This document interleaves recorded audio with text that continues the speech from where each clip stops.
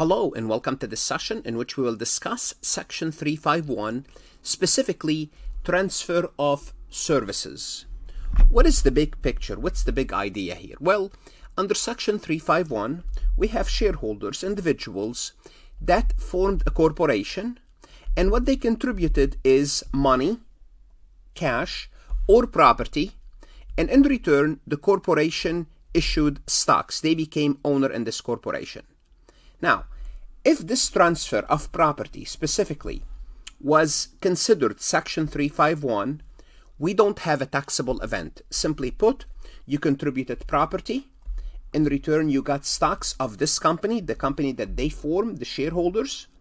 And right after the contribution, these shareholders control the company. And as a result, Section 351 kicks in. And as a result, it's not a taxable transaction. That's fine. This is what we learned so far about Section 351. What happens now if some of the shareholder contributed services? What does that mean? Let's take this individual here in this group, and this individual don't have any money and don't have any property to contribute it. But this individual, let's assume a young CPA, motivated, competent, and they ask him to join, but he does not have money. So what they told this individual, the CPA, if you spend with our company 1 year, we'll give you 10% of stocks. So if you work for the company for 1 year, we don't want you to contribute any money. We want you to contribute your services. What happened under those circumstances? Well, this is a form of bartering. I'm giving you my time. You're giving me something in return. Well, any form of bartering is taxable. So when you provide a service, it's a form of bartering. And what's bartering? Bartering is when you exchange something for something else, but we're not using cash. For example, these two individuals are bartering.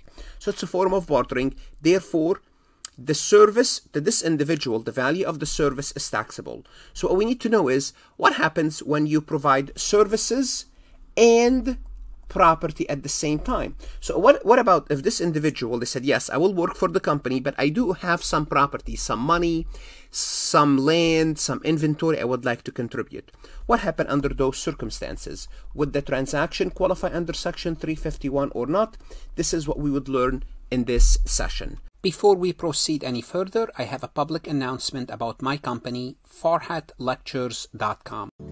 Farhat Accounting Lectures is a supplemental educational tool that's going to help you with your CPA exam preparation as well as your accounting courses.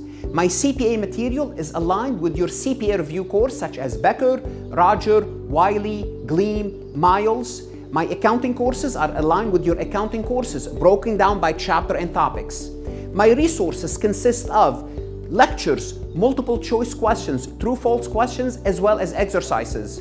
Go ahead, start your free trial today. So let's go ahead and get started. So the rules for transferring of services under Section 351, it depends whether you are only transferring services.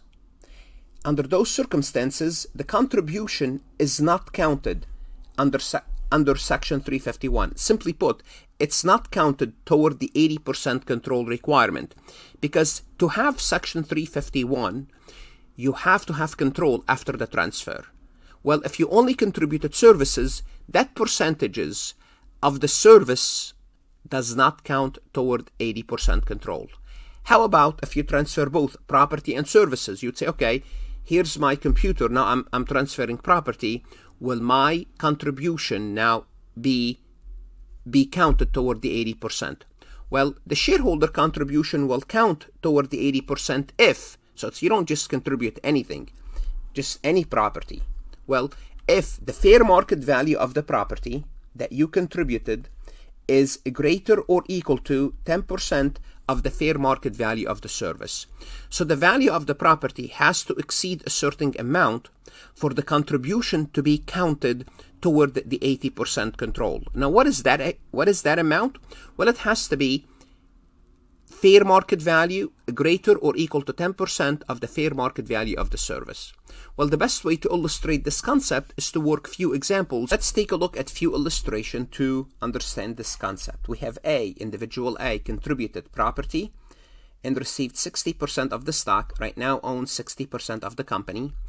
B contributed services, received 40% of the company stock, and owned 40%. So A owns 60, B owns 40 after this transfer. What Section 351 applies under this scenario? Well, remember that B transfer only service. What did we learn about only service?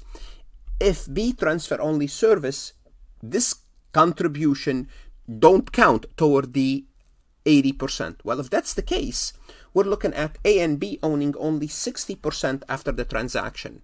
Well, if they own 60% of the transaction, there's no Section 351. Therefore, A will have to compute and recognize any taxes on the transfer of property, and obviously B will have to pay taxes on the service provided, on the fair market value of the service provided.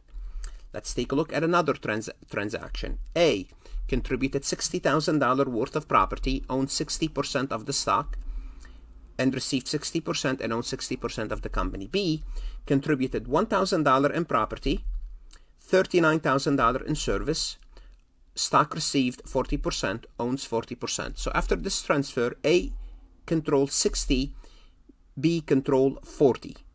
Well, B here transfer both property and service.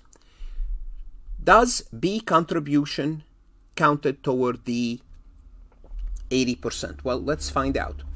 B contributed $39,000 in service. We have to multiply what's 10% of that.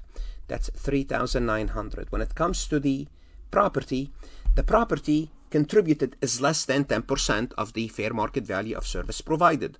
Well, as a result, B's contribution is not counted toward the 40%. Therefore, we're back to square one. A and B together own only 60% of the stock after this transaction. Therefore, Section 351 does not apply.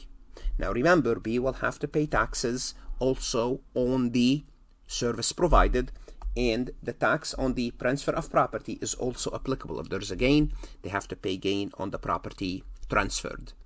Let's take a look at another transaction. A contributed $60,000 of property, received 60% of stocks, owned 60% of the company. B contributed $10,000 of property, $30,000 in service, stock received 40% and owned 40%. So after this transfer, A owns 60, B owns 40. Well, A transferred property, B transferred both services and property. Services is $30,000. Well, let's multiply this by 10%. The 10% of the fair market value of services is $3,000. We see that the property is greater than $3,000, which is the 10% of the property. What does that mean? It means B contribution is counted toward the 80%. Well, if B contribution is counted, together they own 100%. Section 351 will apply, and as a result, A and B don't pay any taxes on property transferred. However, B will have to pay taxes on the services provided, which is worth of $30,000, and that's considered ordinary income. Let's take a look at another transaction. A contributed $80,000 of property, received 80% of stocks, owned currently 80% of the company after the transfer. B contributed $1,000 of property, $20,000 of service, received 20%, and after this transfer owned 20%. So after this transfer is done, A owns 80% of the company, B owns 20. Would this transaction classify under Section 351? Well, A transferred property, B both property and service. Let's take a look at the service. 19,000 times 10%, that's 1,900. Well, 1,000 is less than 10% of the service of the property. Therefore, B is not counted. Well, it doesn't matter whether B counted or not. After this transfer, together they made this transfer. A controls 80% of the company. Well, they have control. Well, as a result, it does not really matter. Although B contribution is not counted, that's fine. A owns 80%, therefore Section 351 would apply. Therefore, A and B don't pay taxes on any gains for the property transferred. However, B would still have to pay the taxes on the 19,000 of the service. That's totally a different thing, the 19,000. But for the property, they don't have to pay any taxes. Now, whether you are a CPA candidate, enrolled agent, or an accounting student, I suggest you go to Farhat Lectures and work MCQs, true, false, look at additional exercises. That's going to help you understand Section 351. We're not done with Section 351. We still have to look at when boot is involved. We still have to look at when debt is transferred with the property. But it's very important to build your knowledge in Section 351 step by step. Good luck, study hard. In the next session, we would look at Section 351, boot received, Section 351, liabilities assumed.